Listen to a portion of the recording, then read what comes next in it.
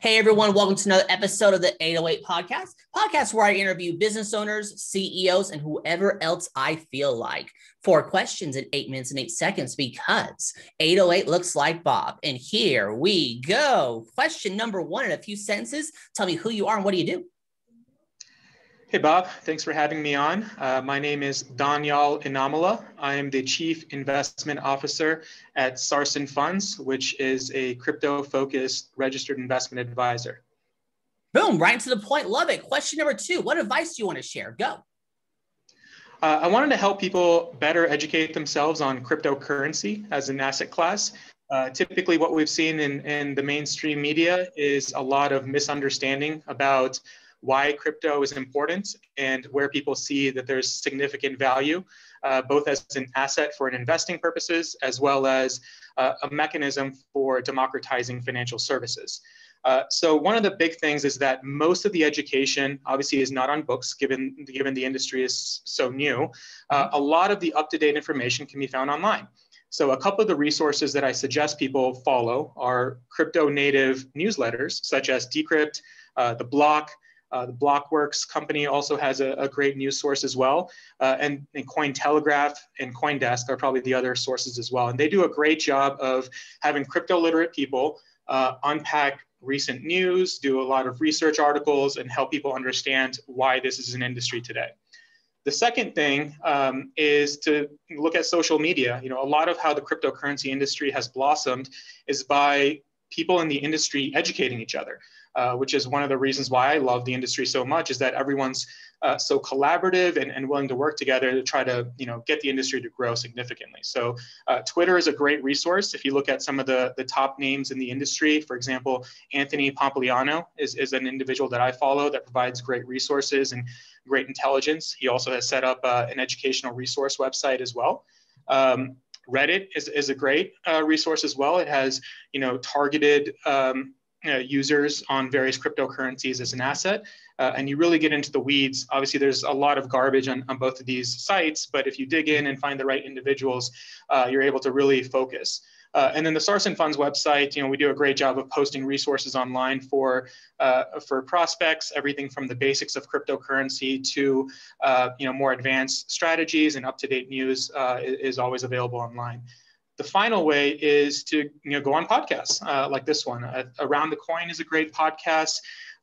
Lisa Shen also has a great podcast online as well, and Anthony Pompliano has a podcast that they do. So if you just search it on Spotify, you should be able to get a good laundry list of really high quality educational products.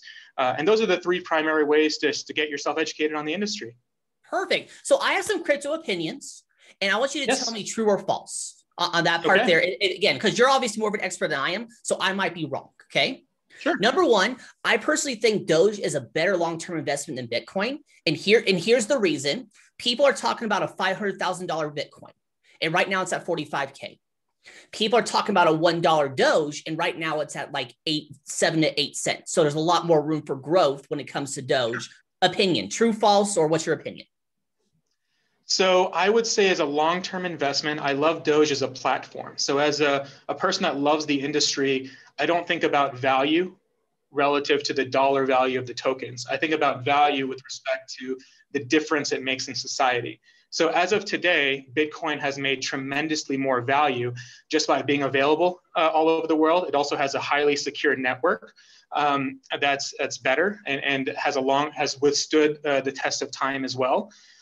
So when you're considering the upside, you also have to consider the risk in that particular investment.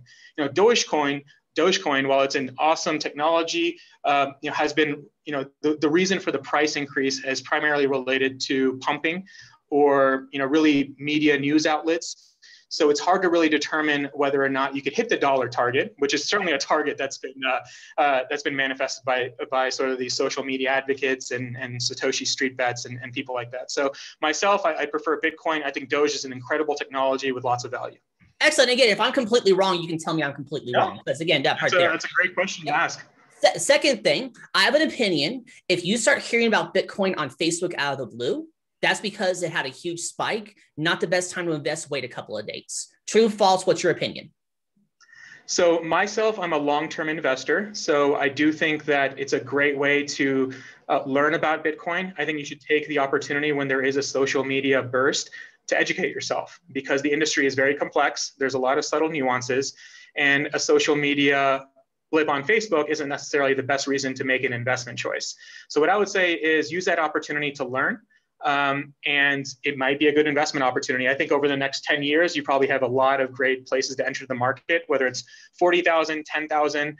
My personal belief is that the asset is set to grow. I don't have a particular price target, but anytime now is probably a good time to invest. Perfect. Let's get to question number 3. What other top CEOs, business owners, and influencers that you know that are successful just like you that you want to give a shout out to? Go for it.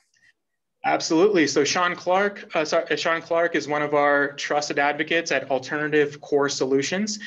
He's built a great business just selling investment products to financial advisors and really helping explain convoluted concepts to those advisors. So he's a great friend and partner. Will Peets at 100 Acre Ventures is one of the smartest people I know on earth. CIO. He's taught me a lot about Bitcoin and what the value proposition that underlies it. And so I owe a great deal of gratitude to him.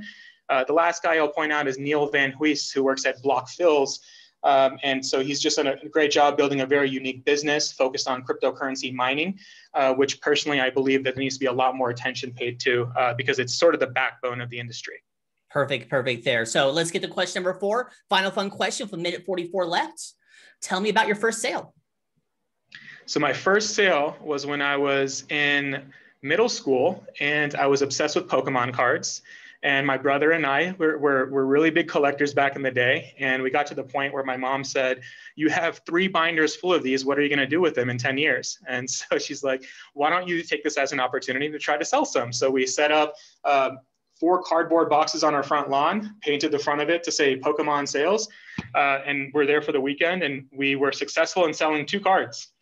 For a grand total of, I think, about $3, if I remember correctly. So hey, you made some profit, though. Made some profit, and I don't know where the cards are today. They're probably worth a lot more. I'm pretty sure they are. Hey, you got 57 seconds left. Promo time. Ask me a question, talk about the weather, whatever. Go for it. What gave you the idea to start this podcast? I told my coach I've always wanted to do a podcast. She said, "Great, you have 24 hours to schedule your first guest." So also I'm like, oh my gosh, I'm scrambling because I'm like, I don't know what to do. And I didn't even have a website or anything. And I'll always remember the first person I asked, like, "What's your website?" I said, "Well, here's the website. It's 808podcast.com. But we just got, I just bought the domain 15 minutes ago." And he's like, "All right, how many listeners do you have?" I'm like, "You're literally the first person I've ever asked."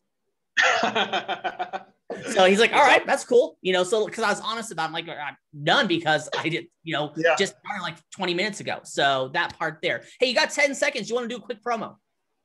Yeah. So Sarson Funds, please check out our website. Our mission is to educate potential investors about the cryptocurrency industry. We also have a suite of financial products, but our most important goal today is to. There it is. That's the time right there. You pulled it off, Daniyal. Right. 4 questions in 8 minutes and 8 seconds. Why is it 8 minutes and 8 seconds? Because 808 looks like Bob. Exactly there. Say your website real quick. SarsonFunds.com. In the description, it's magic there. Daniyal, thank you so much for being on. Tip of the hat to you. Thank you. You're welcome. And for everyone else watching or listening, make sure, actually, I'm legally required to tell you to like, share, comment, subscribe, thumbs up, ring the bell, whatever the heck the social media network tells you to do. You all have a good day now. Talk to you later. Bye.